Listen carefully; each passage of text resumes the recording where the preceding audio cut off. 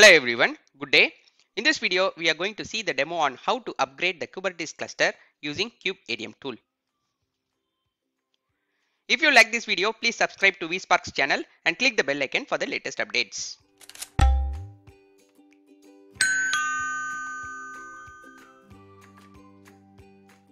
This is the agenda of this video. We are going to perform these steps in this video.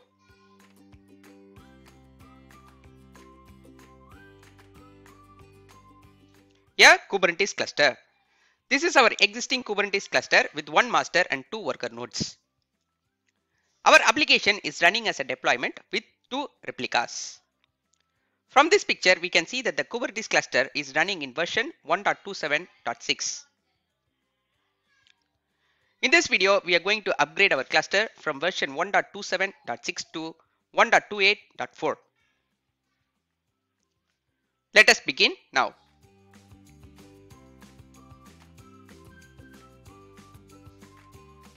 Step number 1.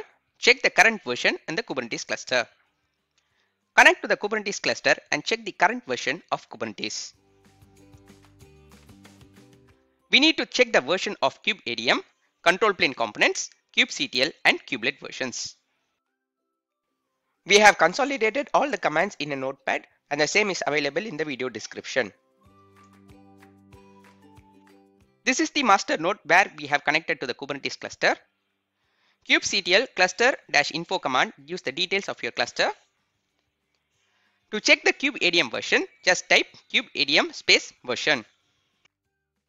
Kubeadm is running with version number 1.27.6. Kubectl is also running with the same version, which is 1.27.6. Kubectl get nodes will display the number of nodes in our cluster. Our cluster is running with one master and two worker nodes. This command will also display the kubelets version in each and every node, which is 1.27.6.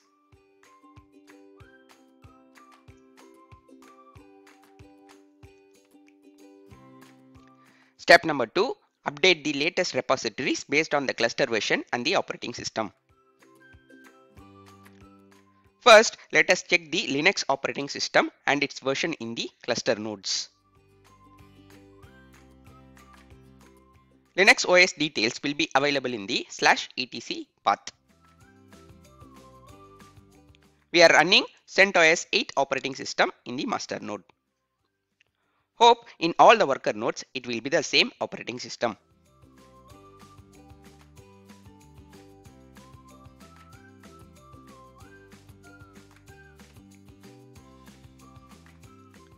Now we will update the repositories. All the repo details are available in the official documentation. Web links are available in the video description. We need to refer the page for upgrading clusters from version 1.27.x to 1.28.x.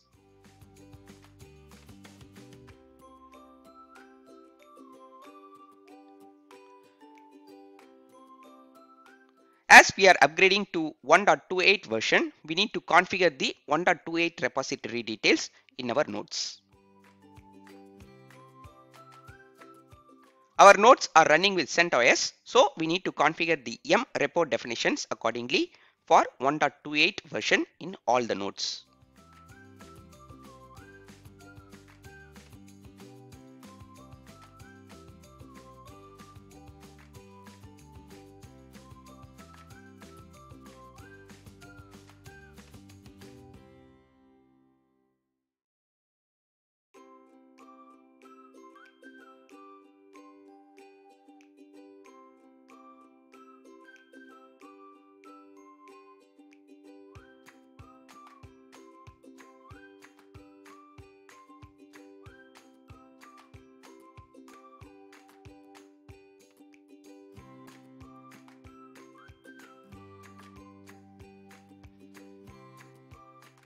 So now repo update is completed in all the nodes.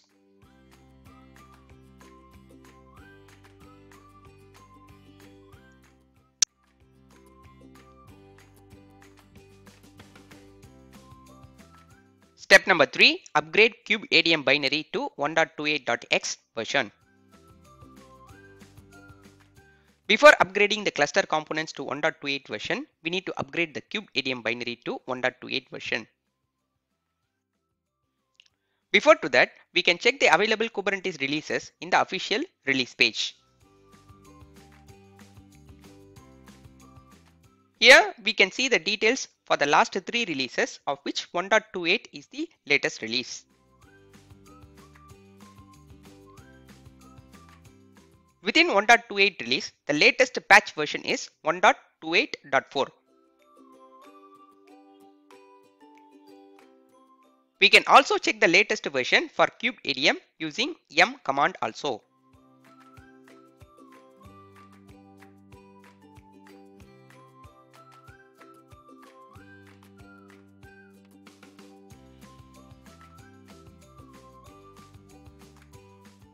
With this command, we can see that the latest version is 1.28.4. Now we will install the same version, which is 1.28.4.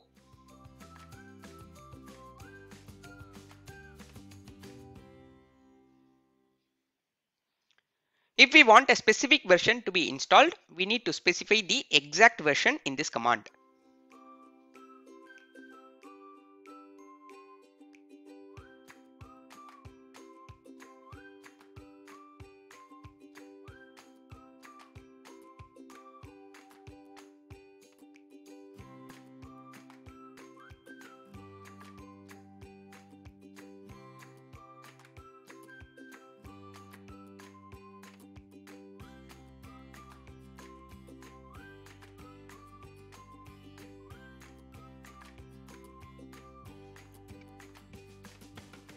Now we can see the upgradation is completed. Kubeadm space version. This command will also give the updated binary version.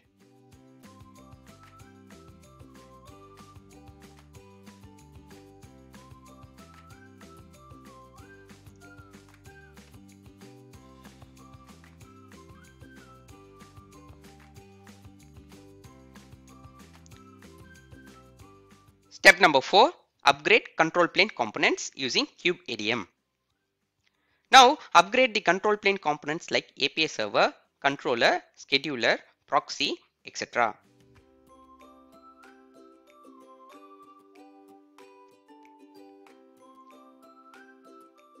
Kubelet agent will not be upgraded as it is a service daemon in all the nodes. We need to upgrade the kubelet manually.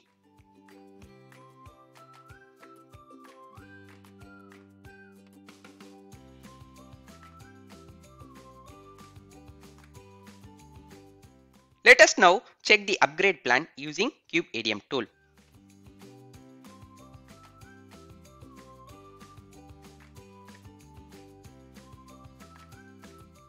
We can see that the cluster is in the old version, that is 1.27. Kubeadm binary is upgraded already to 1.28 version in the previous step.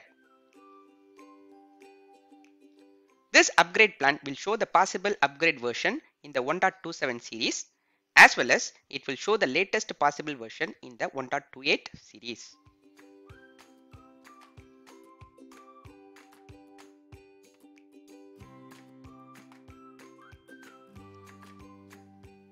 This is because the Kubeadm tool is already upgraded to 1.28 version, so it will show 1.28 release also. For this demo, we will proceed to upgrade the cluster to 1.28.4 version using this command.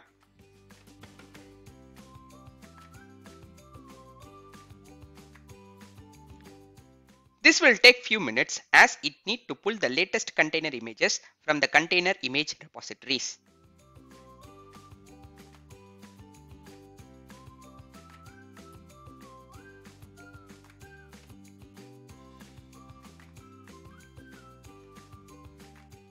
Meanwhile, let us inspect the pods in the control plane.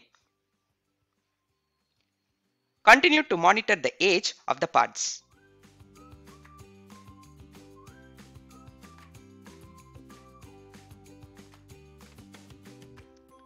If the control plane is upgraded, control plane pods will be restarted. We can cross-check this thing with the help of the age of the pods.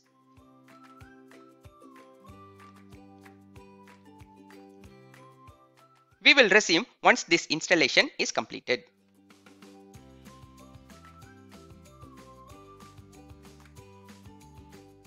Welcome back.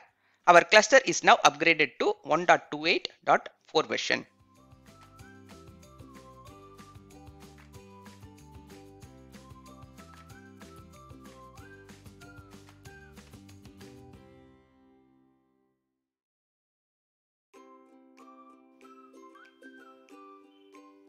Now it's time to upgrade the kubelet and the kubectl utility in the control plane.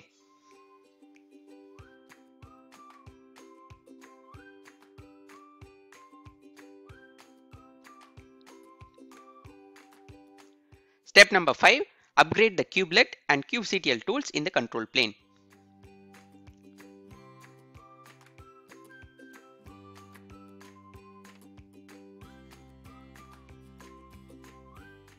We can do this upgrade using the yum command.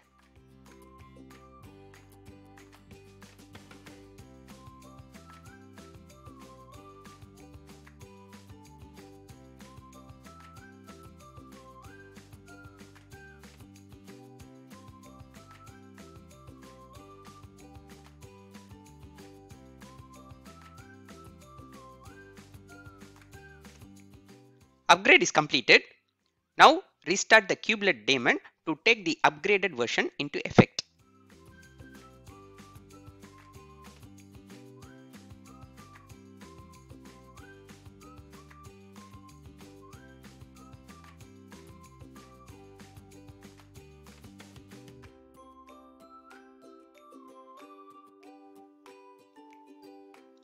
Finally, cross-check the upgraded version for kubectl and kubelet.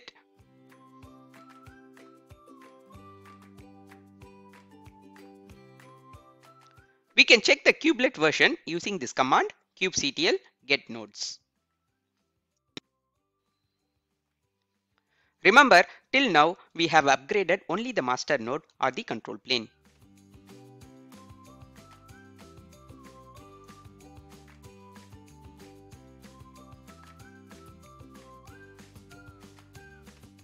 Step number 6. Worker node upgrade. Drain the workloads and upgrade the kubelet.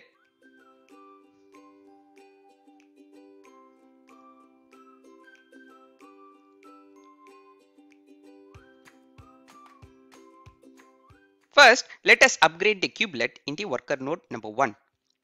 Before upgrading the kubelet in the worker node, it is needed to drain the workloads in that node.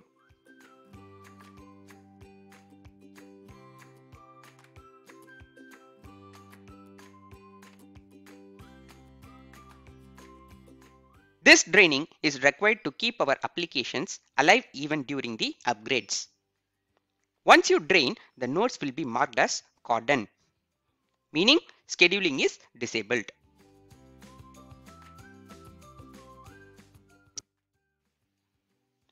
Here you can see the list of pods that is running in worker node number 1, that is part of daemon sets, deployments and replica sets as well.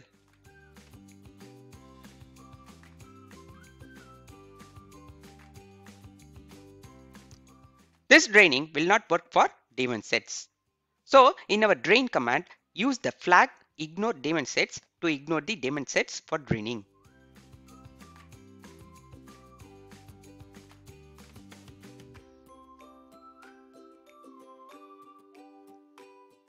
After the drain command, we can see that the deployment paths are migrated to worker node number 2. So this means that worker node number 1 is kept under maintenance.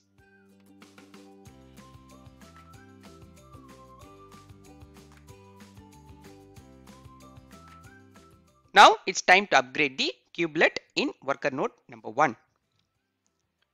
We have to execute this command in worker node number 1.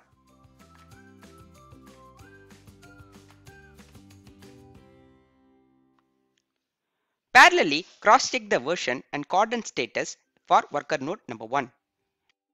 Yeah, we can see worker node number 1 is still in 1.27 and the scheduling is disabled.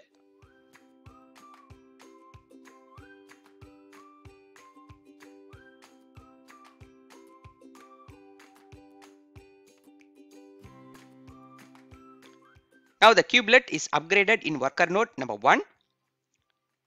It's time to restart the kubelet daemon to take the upgraded version into effect.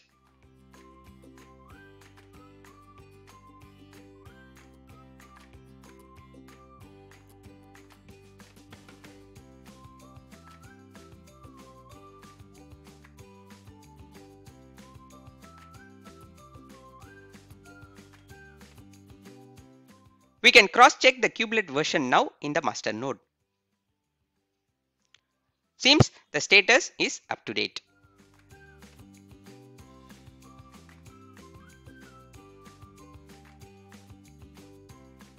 Step number 7. Uncordon the node. Uncordon the worker node number 1 so that the scheduling of workloads will be enabled again.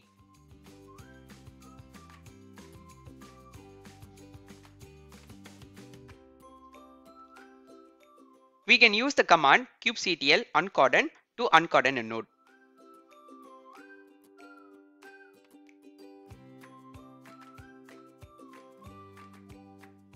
Yeah, we can see worker node number 1 is ready now.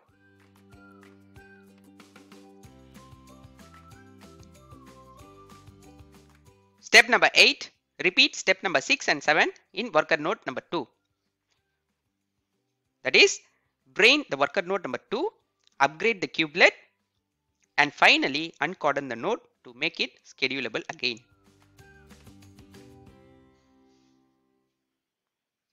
Let us do these steps in worker node number 2.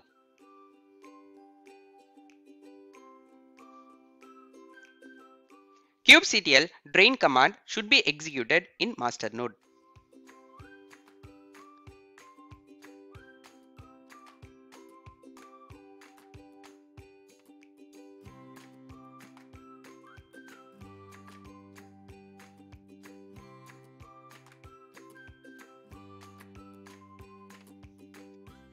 Yum install kubelet command should be executed in worker node number 2.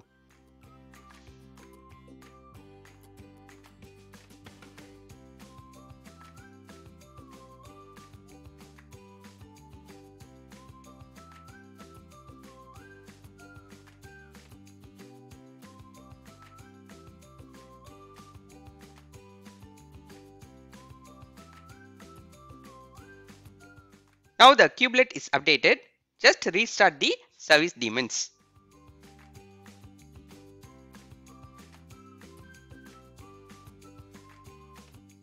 Now we can see the kubelet in all the nodes is upgraded to 1.28.4.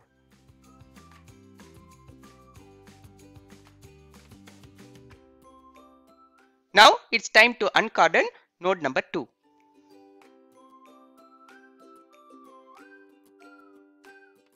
With this, our cluster is fully upgraded to version number 1.28.4. That's it for this demo. Thank you from vSparks and thank you for watching this video.